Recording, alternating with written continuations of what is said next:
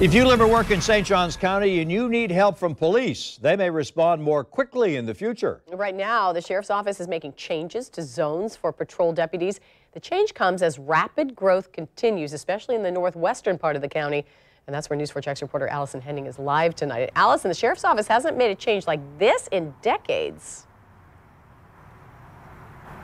That's right. They tell me it's been the same since the 1980s, and many of the boundary lines were divided up by major roads up until now. But with all the growth and development, both commercial and residential, all across the county, a lot has changed, and response times to certain parts of town just weren't where the sheriff's office wanted it to be. Wooded areas turning to dirt, then development. It's a common sight in St. Johns County, and it's not slowing down anytime soon.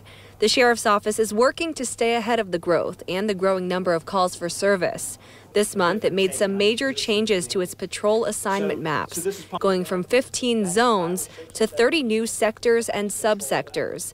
The boundaries you see here in red were drawn out with the future in mind. So there are some areas right now that are a subsector for us that, quite frankly, right now is nothing but woods. But we know that the permits have already been approved. We know it's already on the planning board to move forward. And so in the near future, there may be 2,000, 3,000, 4,000, 5,000 homes in that area, which is now woods. Public Information Officer Chuck Mulligan says the goal is efficiency and faster response times to calls where people's lives or properties could be at risk. We want to be there in 5 minutes or less. We saw that some of our response times were starting to creep up in certain areas at certain times of the day, upwards of 7 minutes. And so what we're hoping to do is to bring that down. People we spoke with feel the sheriff's office already does a good job patrolling the county, but are glad to see deputies preparing for what's ahead. They're here, they're friendly, they have a presence. They seem to, want to make sure that the neighborhood stays safe.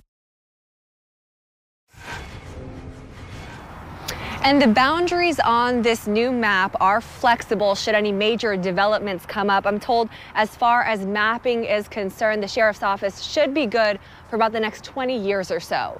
Reporting live in St. Johns County, Allison Henning, Channel 4, the local station.